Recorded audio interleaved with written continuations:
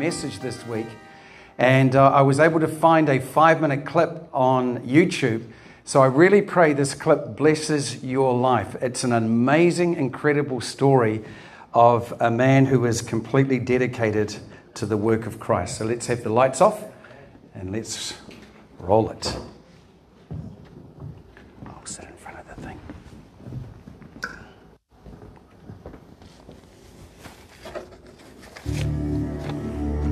It was April 15, 1912, the year of our Lord, when the HMS Titanic sank beneath the icy waters of the North Atlantic, taking with it 1,517 lives.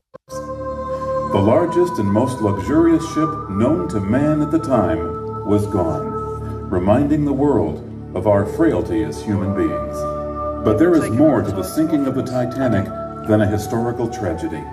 There is a story of courageous heroism and unshakable faith.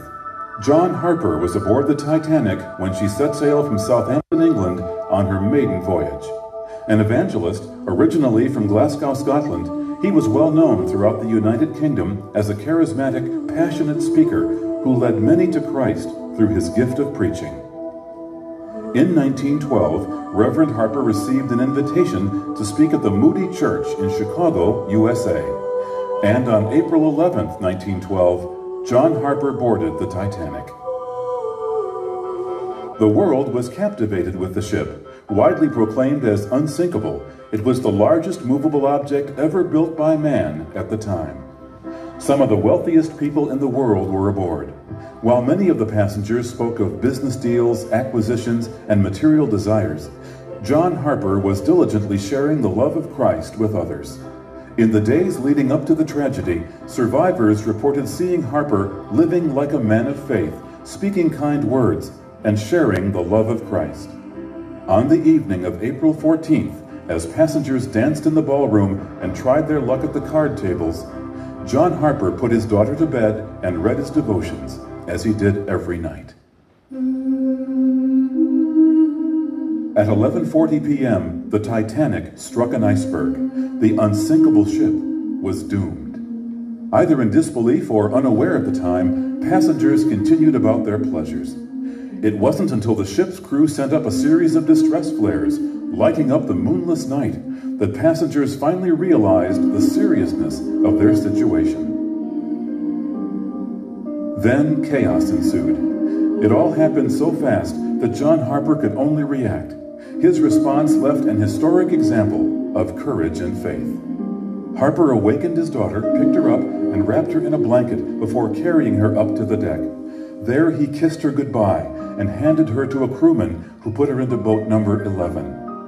Harper knew he would never see his daughter again, and his daughter would be left an orphan at 6 years of age. Harper then gave his life jacket to a fellow passenger, ending any chance of his survival.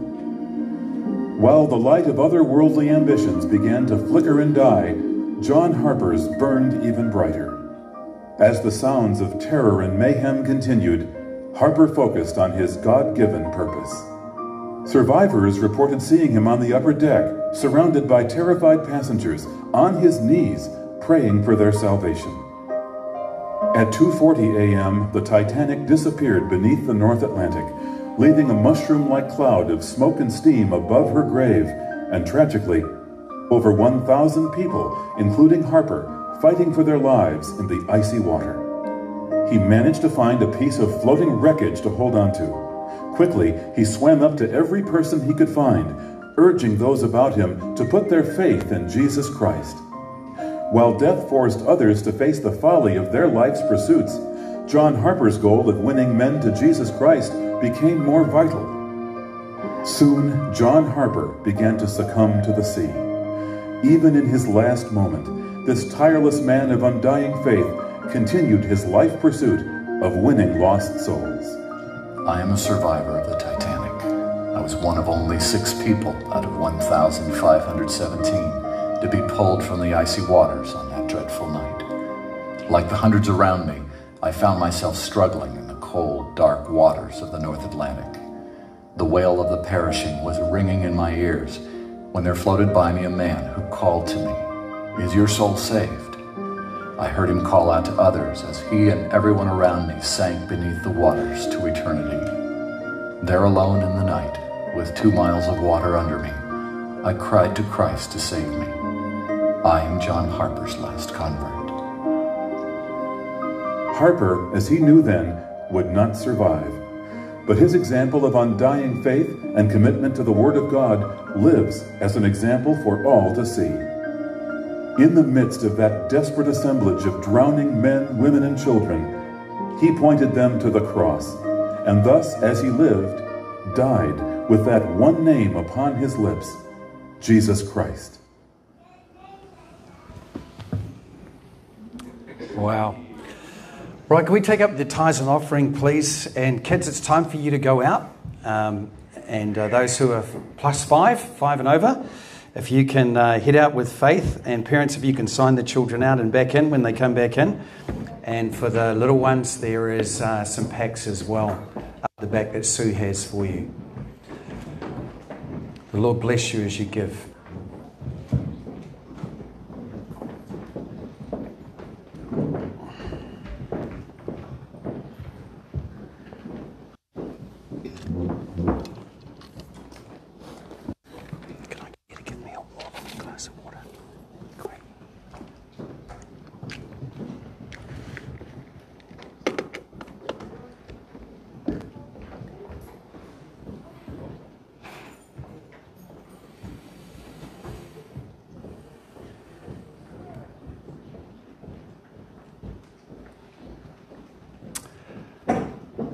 All right. Wow, the kids are being so quiet this morning. Fantastic. What a story. How many of you knew about John Harper? Okay, one person. It was a new story to me this week, and today I'm in the last episode of this series that I've been doing in the last 2 months called Burnt Stones. And as I was reflecting on our last text this morning for the series, John Harper's story burned deeply within my heart. A man who was a true warrior who fought to his very last breath to bring eternal life to other people. A man who never gave up, a man who never focused on himself, but a man who was prepared to give his own life away. In fact, what it doesn't say on the video is that he pleaded with the Christians he knew were on board to give up their places in the lifeboat for those who didn't know Christ. And he also proclaimed the gospel on the boat as people were jumping into the lifeboats. And then, of course, as he was swimming in the water, to his very last breath, John Harper displayed what it meant to be a true warrior of Jesus Christ. A man who wasn't focused on himself, but was completely focused on those in their need to receive Jesus Christ. And this morning, I want to take my text from Nehemiah chapter 4, Verse 14, it says, "Do not be afraid, remember the Lord. Do not be afraid, remember the Lord, great and awesome, and fight." Remember the Lord, great and awesome, and fight. And this was right at a moment in the history of rebuilding the walls of Jerusalem that had been destroyed by her enemies. The temple had been destroyed. The city was broken. And this is where we get the name of the series from, where the enemy came in and began to mock the Jews who returned under Nehemiah to rebuild the broken wall. And there were stones that were burnt in rubble. And they mocked and said, "Can you really revive these burnt stones?" And you know, the great news about Jesus Christ is even in this room, there are lives that have been burnt by the devil. There's been lives that have been charred and left empty, ready to be trodden underfoot by men and women, but lives who have somehow miraculously been resurrected, brought back to life, and the life of the Spirit has breathed a brand new hope and a future into a life where everybody else said they're nothing, they're just going to be discarded, left as rubble, burnt stones. Can these burnt stones be revived?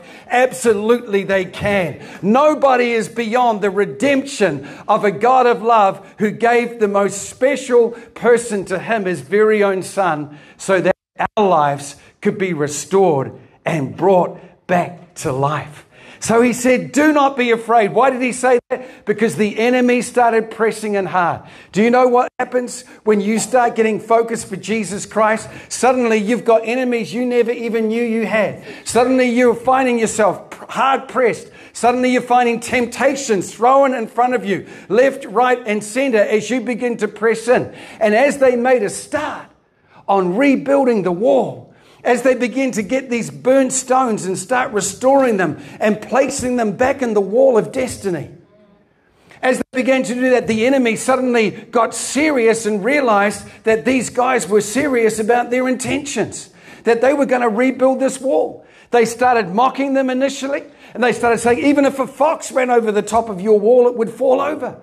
But suddenly, as they started making progress, just like you, when you start to make progress, the enemy will try and come in like a flood around your life. But the Spirit of the Lord will raise up a standard against the devil to protect you from the works of darkness around about your life.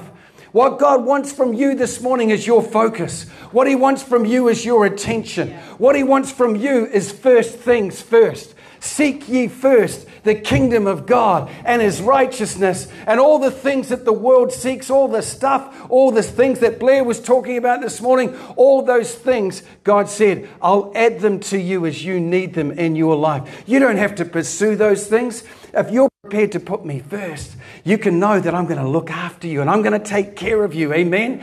As we begin to focus, and as they began to focus, and the wall started going up, the enemy started coming in hard. And then he started making threats. And he started saying to the people, you're going to wake up one day and the enemy's going to be coming at you from 10 different directions. And they began to spread fear amongst the people of God. And Nehemiah, whose name means comfort from God, just as the Holy Spirit is the comforter who has been given to us. When you receive Christ, you receive the comforter. When you receive Jesus Christ, the Holy Spirit, the comforter comes and He lives in you and He abides. Wherever you go, He goes with you. You're never without the Spirit of God. He's there continuously with you. And He brings comfort to you in times of trial, in times of stress from within. You see, if we're left to rely on just getting help from outside all the time, we're as doomed as anybody else in the world. But God created this wonderful system, and He said, I'm not going to leave you as an orphan. I'm not going to leave you to try and get through this life on your own. I'm going to send the Holy Spirit, and He's going to be with you, and He's going to be in you. And so wherever you go, you take Him with you. And so Nehemiah is sent by God, the comforter, and he begins to bring a leadership strategy to the people of God. And suddenly people start following him. And then as they start following him, he starts to develop a strategy to confound the works of the enemy. And he says to us this morning, do not be afraid. Do not be afraid. Why? Because he knew the enemy was pressing in with a whole new wave of fear. Fear of the future. Fear of failure. Fear of not ever making it. Fear of not fulfilling their destiny. Fear of being a swear word amongst the nations. A curse word. Oh, where's your God? Look at your city. It's broken down. Look at your temple. Why isn't your God defending you? How come your temple's all broken down? As the fear began to come in, Nehemiah rises up and he says to us this morning, do not be afraid. He says, why? Because you can remember the Lord great and awesome today. Great and awesome. And then he says to them, and now I want you to get up and fight. I don't want you to lie down. I want you to stand up. I want you to believe in who I've made you to be. I want you to understand who you are in Christ Jesus today. A son and a daughter of the Most High God who's been given a spiritual inheritance, who has been raised up with Christ, and together with Him this morning we rule seated in heavenly places with Jesus Christ today. Praise the name of the Lord. You see, friends, what Nehemiah was doing is that every generation on the planet has a roll call from God. Anson, present. Richardson, present this morning, Lord. Coovers, present this morning, Lord. Ready to serve you. He's calling out names. The Bible says in 2 Chronicles 16, for the eyes of the Lord run to and fro throughout the whole earth to show himself strong.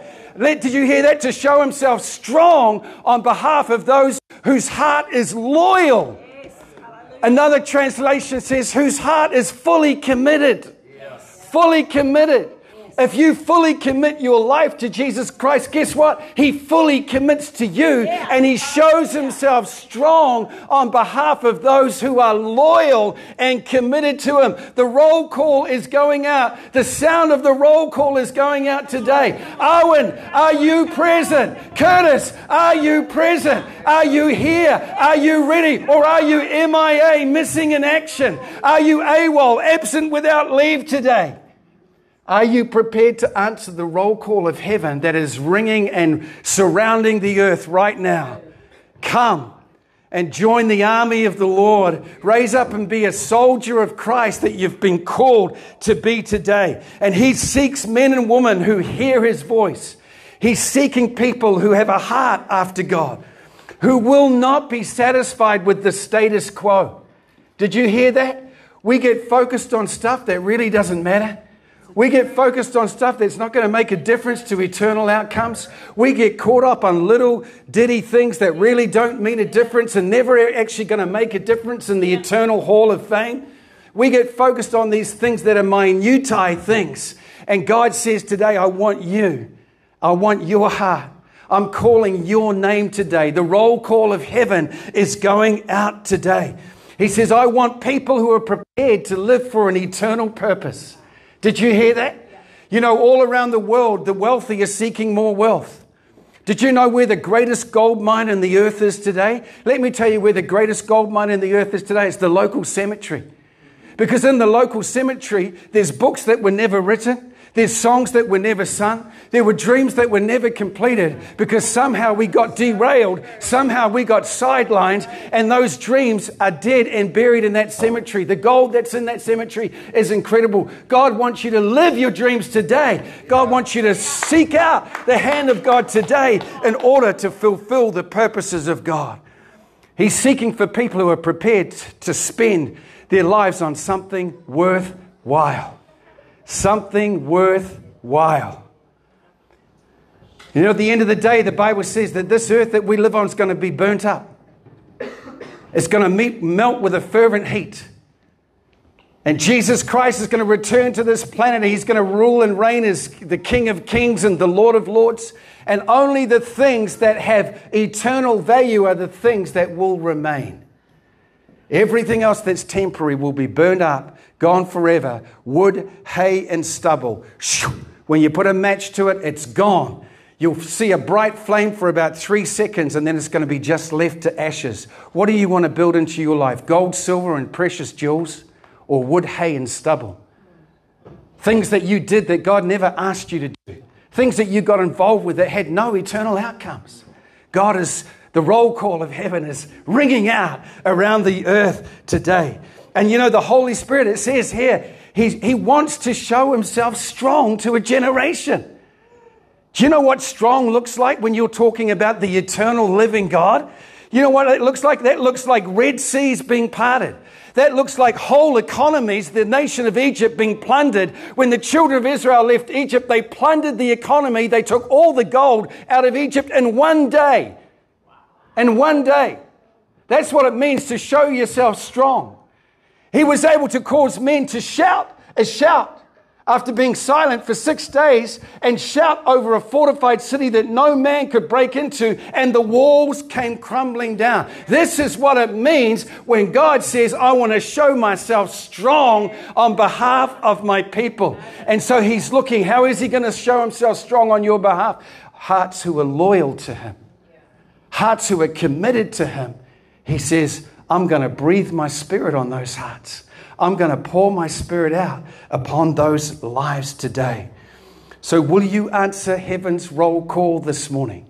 Can you hear the call of your name being shouted out through the annals of time? The second thing this morning as we focus on the opening words of Nehemiah, he said, do not be afraid. You see, we've got to understand that fear is a spirit. Did you hear that? Fear is a spirit. How many of you have ever experienced fear?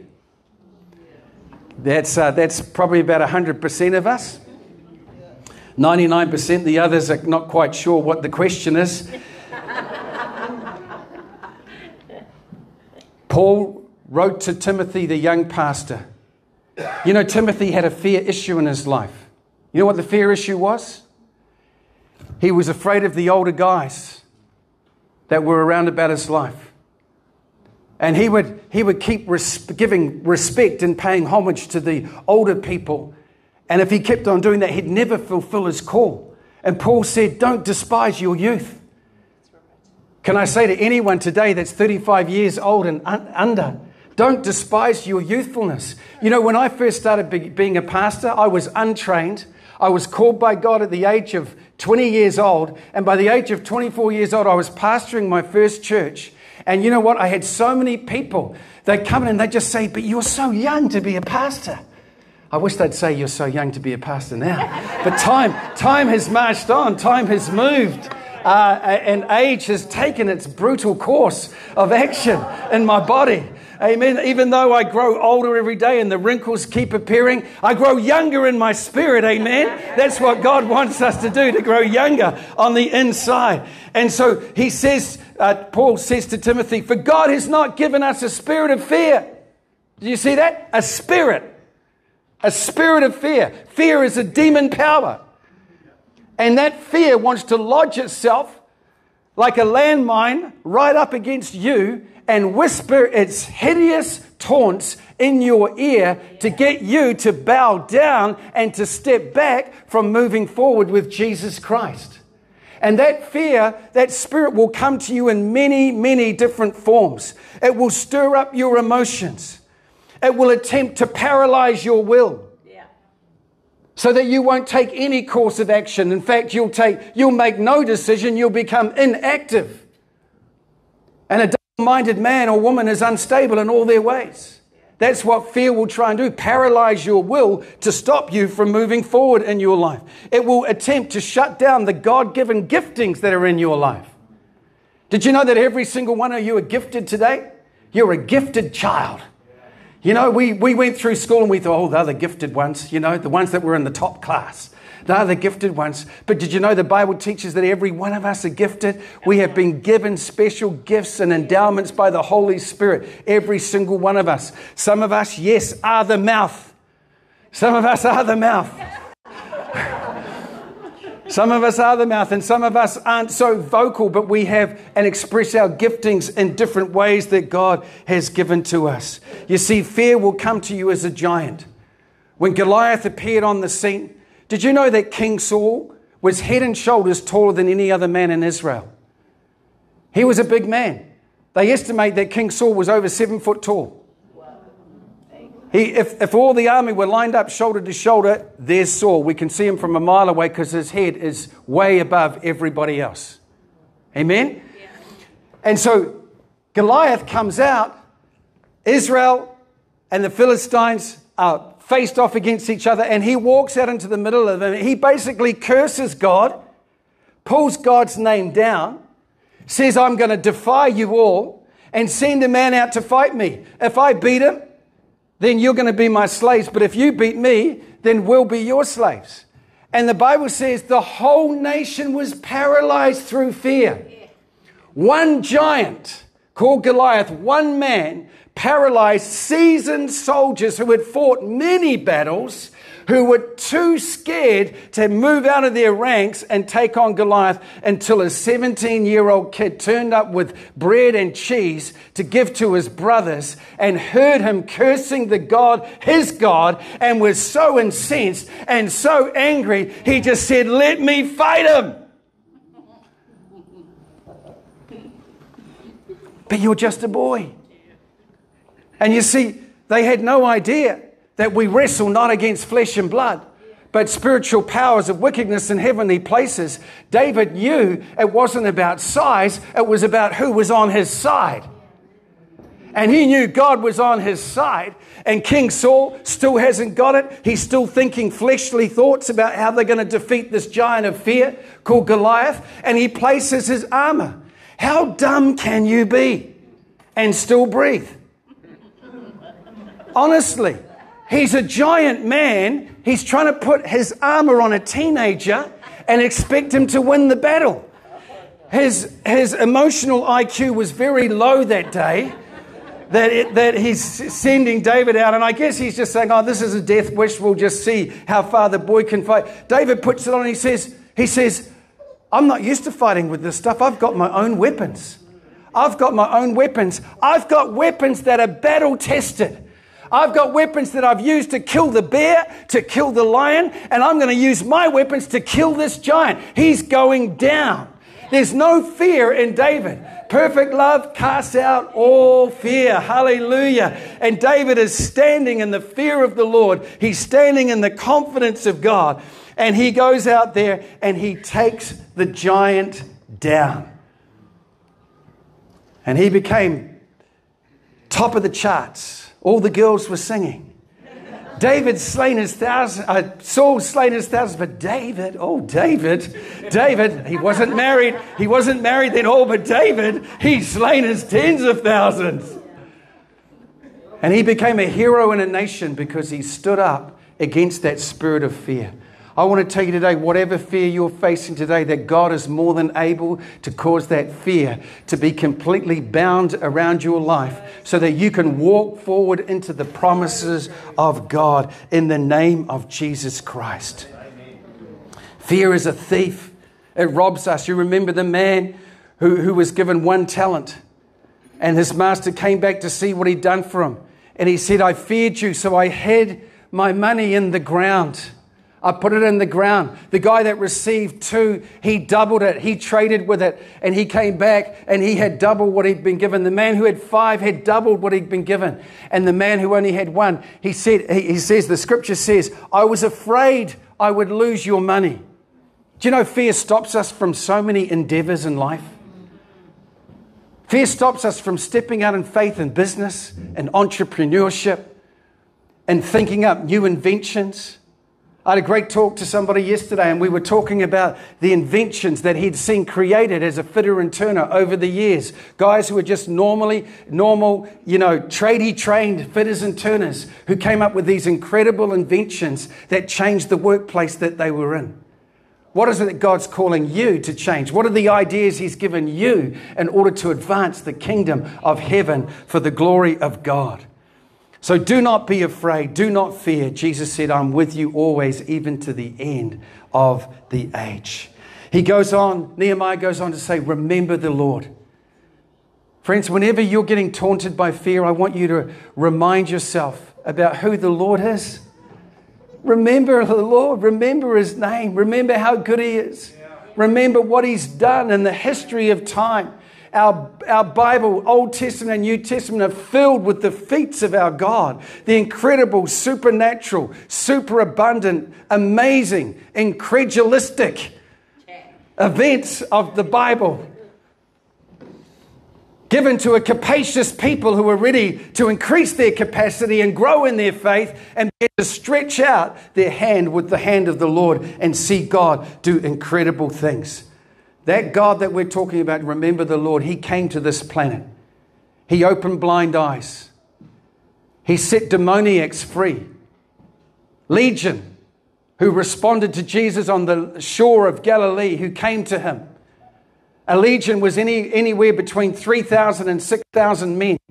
This man was inhabited by 3,000 demons. He had to bow the knee to the Lord Jesus Christ.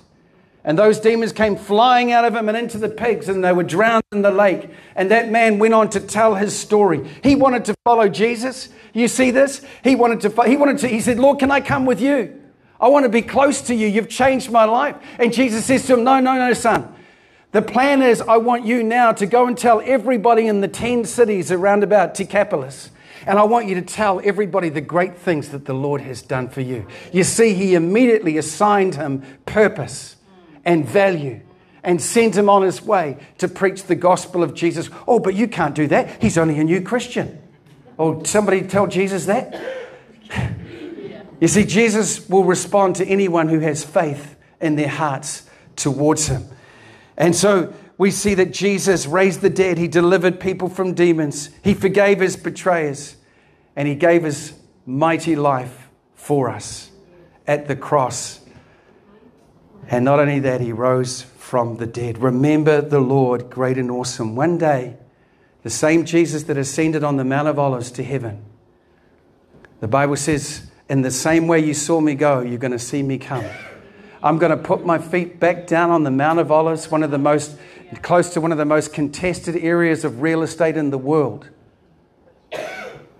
I've been up on the Mount of Olives and I've looked down across where the Temple of Solomon used to be, across the valley, the Kidron Valley, as you look across to the holy old city of Jerusalem. And I can imagine the King of Glory coming in great power. And the Bible says the earth is going to be split. The angels are going to be crying, holy, holy, holy. Jesus Christ has come back for his bride. There's a call coming out of heaven today for men and women to follow him. There's a call of a cause calling us to make a stand, to live a godly life, and to advance the kingdom of God, to challenge the gates of hell today. I'm not talking about doing it in your own strength.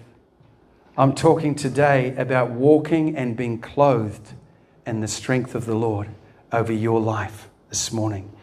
Remember the Lord, great and awesome, and fight. He had to get his men to fight. There was so much fear going around about all those that were working on the wall, rebuilding the wall, that he could see it was having a mental effect. Friends, our mental health is so vital to the ongoing battle of Jesus Christ. The enemy will come, and do you know where he attacks us most? The battleground of the mind. And that's why God says to us in the book of Romans, we are to renew our mind. And in the process of renewing your mind, you will transform your life. We can't allow those slithers of demonic activity, the whispers of the devil, to get into our ear and begin to affect our mental health today. We've got to take a stand and begin to fight. We're not called to a life of ease. We're not called to live like some other people live. We're not called to a life of comfort. We're called to a cause, the fight of Jesus Christ. It's a spiritual battle, friends. It's not against flesh and blood. It's not against people. Ephesians 6 tells us where the real battle is. It's in the heavenly places, where spiritual wickedness dwells, where the enemy is arranging demonic assignments against our lives. That's where the real spiritual battle is. And that's why we need to learn to fight with the right tools. It's a battle against temptation. It's a battle against becoming lukewarm and apathetic. Hello? We've all felt the talents of apathy trying to grab our hearts and pull us back into that sleepy world where we're neither living for God nor living for ourselves, but we're in that middle ground where we're not really living for anything.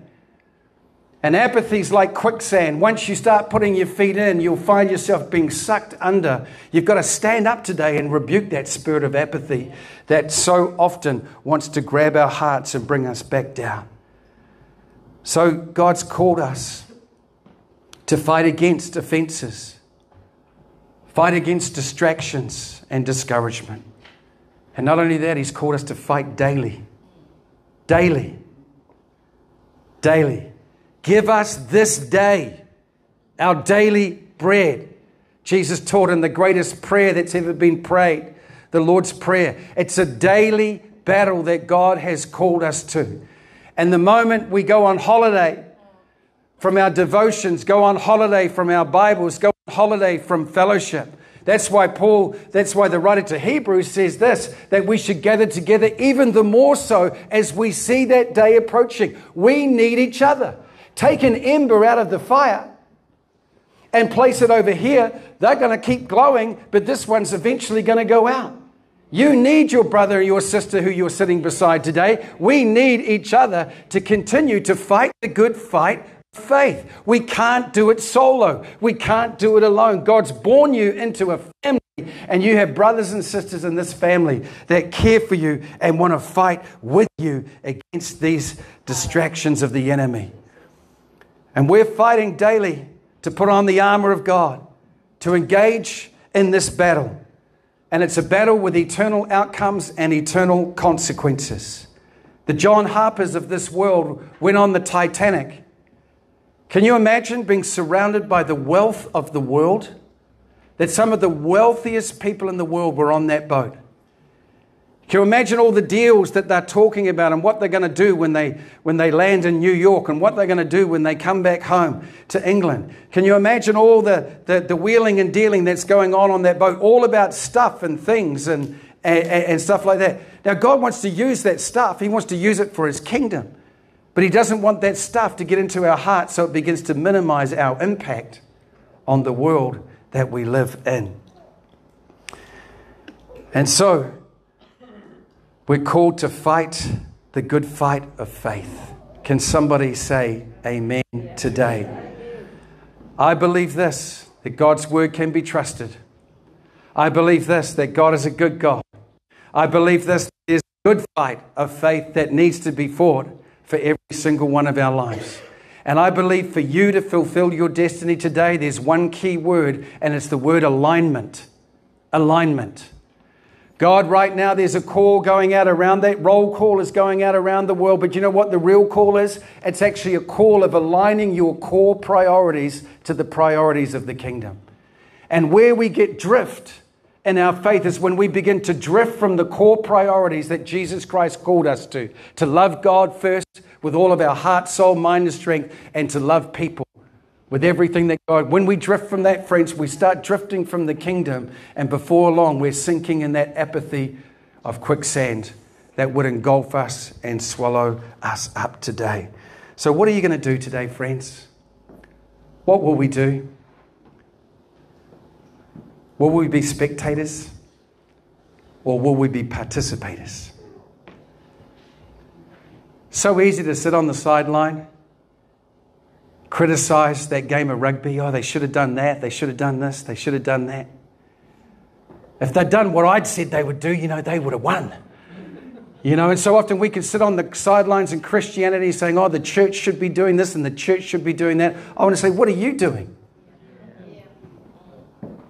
What am I doing for the sake of the kingdom of God this morning? Nehemiah goes on the next verse as we finish this message this morning, verse 15. When our enemies heard that we knew of their plans and that God had frustrated them, we all returned to our work on the wall.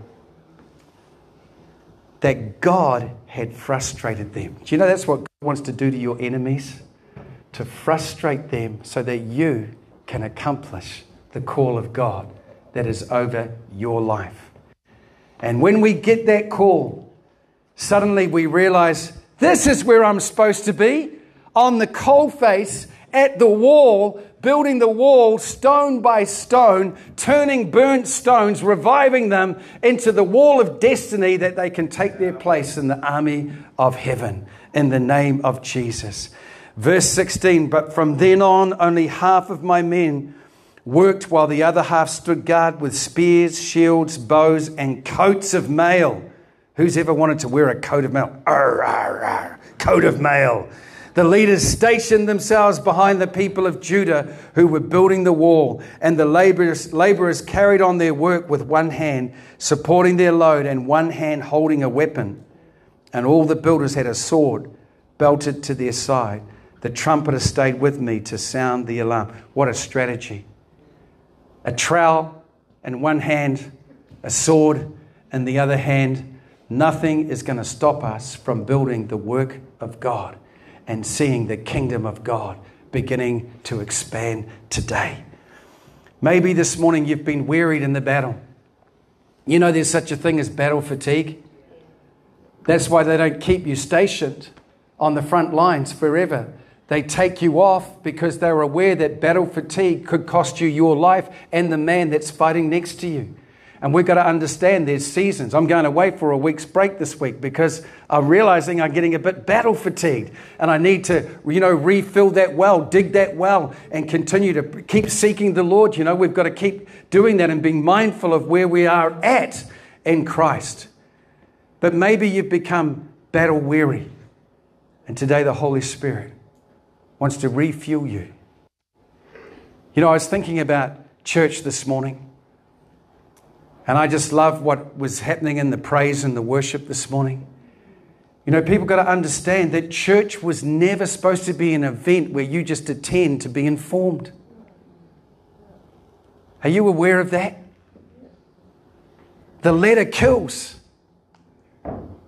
Paul, the great apostle, said the letter kills, but the Spirit gives life. Jesus said that as well. The Spirit brings life. When we come together, it's for impartation. God wants to impart something to you this morning in order for you to continue to serve Him with a heart that's full of love for Him and love for your fellow man. Because the truth is, through the knocks in life, we get slow leaks. Anyone ever had a slow leak in your car? You know what happens? You know what the deadly thing is about a slow leak? Is that you don't actually see it happening. And then one day you get up to go to work and suddenly you see your wheel, your rim is sitting on the ground and your tire is completely empty of air. And that's what slow leaks are like in the Christian life. It's so subtle sometimes you don't see it happening in your heart, and then suddenly you get up to go. You get scared to share the gospel with somebody. You get bound by the fear of man. You start skipping coming together to the gatherings of God's people. Because you've got a slow leak that God needs to patch up in your life this morning. So God wants to refill you today. He wants you to be filled with the Spirit of God in the name of Jesus. Do not be afraid, church. Remember the Lord, great and awesome, and fight. Could we stand to our feet today?